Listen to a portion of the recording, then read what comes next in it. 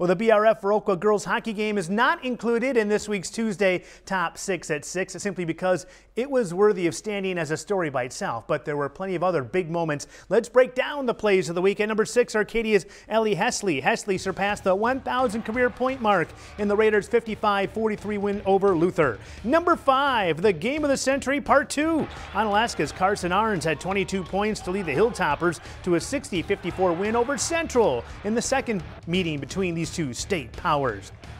Number 4, what a finish between Onalaska and Eau Claire Memorial. Freshman Kyle Como scored the game-winning goal in the third period to lead the Hilltoppers to a 5-4 win in a regional playoff game. And now to number 3.